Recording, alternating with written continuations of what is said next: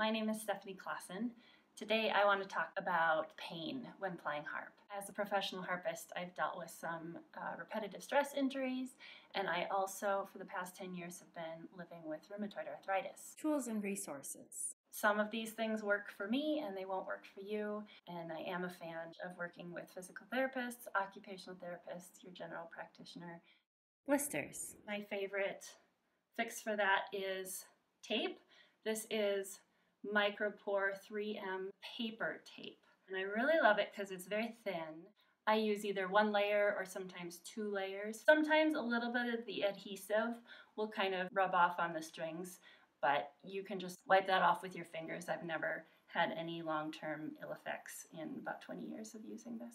So obviously, if you are playing a ton of glissandos, you might want to consider buying little like soft guitar picks or mandolin picks. The felt ones are good, and then I also like the rubber ones, and I'll link my favorite down below. Posture and technique. Ergonomics is how you are sitting at the harp or in relation to the harp as you play. Sitting up nice and straight and relaxed without having a overly exaggerated curve in your back or leaning. We often do that as harpists. Knees are not higher than your hips. Your shoulders aren't up here.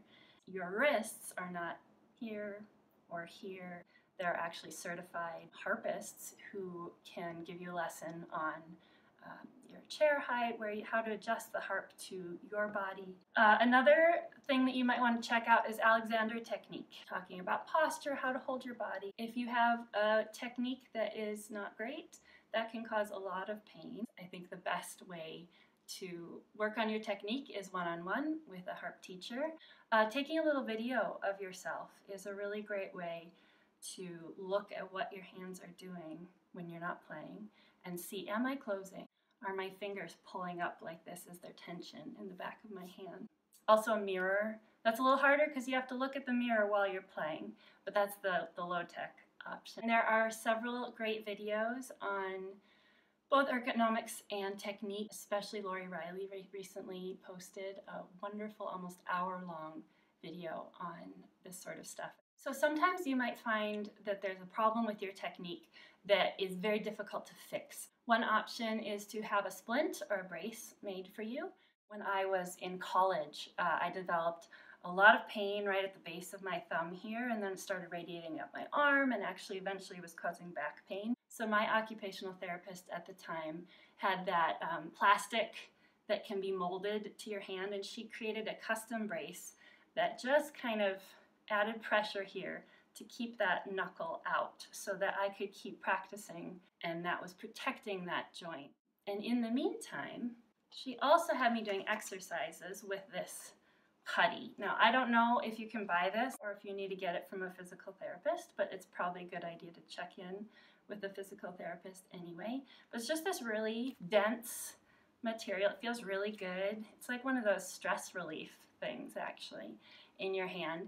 And she had me doing exercises, one of which was just to try and pinch this between each of my fingers. So thumb and second finger, thumb and third finger, all while keeping that joint engaged and bent a little bit. And now I can play harp and keep that joint bent because I have the muscles. Before I was just helpless. I couldn't fix it on my own. Another more elegant solution to a brace, if you want something you can wear while you're performing, is a silver ring splint. Those are actually really beautiful. They look a little bit like jewelry, and they can just help keep your fingers, various fingers, in a proper position to prevent pain. Something that I am coming to appreciate more as I mature as a musician is breathing. I'll write it in the middle of difficult patterns, especially, or as I'm performing. My hands are tensing up. I can feel they're not as supple as they are in the practice room. I just remind myself, breathe deeply. Having a timer. I've actually started doing 20-minute practice sessions, and then I take a 5-minute break. And I use that break to stand up and walk around, get a glass of water, lean over, touch my toes, arm circles, things like that, rather than just doing a 45-minute or a 50-minute practice session, cutting it into smaller pieces. And for me, the timer helps with that. Repetitive stress injuries. For one thing, physical therapy. That's probably the first step. Talk to your doctor or get a referral to a physical therapist. And their job is basically to educate you and give you exercises and homework in how to take care of your body. Usually when I think of warm-ups, I think of doing scales or arpeggios at the harp, but my physical therapist recommended doing something that uses your larger muscles, like jumping jacks or arm circles, ahead of time to get blood flow, to get your heart rate slightly elevated, just so that you're warm in your whole body, not just your little muscles. More recently, I've been doing a 5-minute timer before I even sit down at the harp, and I use that time to warm up my body. At a gig, I don't usually need to do that because I've just been running around for the past hour getting my things packed up and finding the location, unpacking. I'm usually quite warm at that time, but at home, I'm trying to avoid just sitting down cold at the harp and starting to play. Next thing that has really helped me is applying heat to the area that hurts before I start playing. So there are 2 ways that I found to do this. The cheap one is to have just like a terry cloth towel, and you get it damp, and then you put it in the microwave for about 30 seconds. And then just with that damp towel, kind of holding it over. For me, I was having pain in my forearm, my elbow, upper arm, and so kind of just move it around and have it draped there, and it feels really good, actually. That was incredible in terms of reducing my pain. So with the water, sometimes I found that my fingers were getting sensitive and I was getting blisters more often. And so, next thing, I bought one of these. Same thing, I put it on the area that hurts, kind of move it around. If it's too hot, put a cloth between it and your arm. Next one is a little controversial, but it's icing after you play. An ice pack is not as effective as just plain ice, and so she recommended I have ice cubes. I hold them in a towel. You're not just holding ice on one spot. You're going to get frostbite if you do that, but you're moving it around the area, and you do that until your skin is kind of numb to the touch. Talk to a physical therapist about this. But I did find it was helpful, with the caveat that after you ice your arm, don't play for as many hours, because you don't want to be cooling down your muscles and then forcing them to do strenuous work. Overall, I found that the heat ahead of time is more beneficial for me personally than ice afterwards. Elbow sleeves. So I was having pain in my elbow, kind of here and here, here-ish. And my physical therapist said it's a little bit like tennis elbow, but Harpists.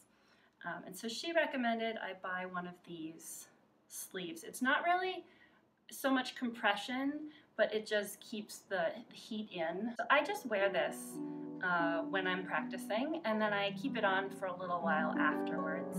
And overall, it's pretty comfortable. And they make them for wrists and things like that. Knees too, but probably don't need that for playing harp. I live in Minnesota. It gets very cold in the winter. Even indoors, you can just feel chilled. So this is a pair of wool gloves. And in the winter, I just practice with these all the time. They're comfortable. I have a number of different pairs. In a pinch, if I'm playing outdoors, I will perform in these, just because I know that my hands need it at this point. Christy Lynn has a wonderful video on her channel of 8 different stretches for harpists. Sometimes I'm just feeling tense in life, and that's when I do them. Just don't aggravate your nerves when you're doing that. If you're feeling muscles are moving, tendons, that's a good thing. But be really gentle with your nerves, because they can kind of get upset, and then you have to wait for them to calm down before they'll work normally again. If you're having a repetitive stress injury, tendonitis, carpal tunnel, things like that, you could also ask your physical therapist about kinesio tape. Arthritis. There's osteoarthritis that comes with wear and tear on your joints, often as you get older. And then there's rheumatoid arthritis, which is causing inflammation in your joints. Research seems to support the fact that movement is healthy in either of these cases. You know, the adage is that you don't play through the pain. If you're experiencing pain, you should stop with something. However, if you have arthritis, either kind, you might just have pain. kind of being gentle, listening to your body, but also working through it can be beneficial and difficult.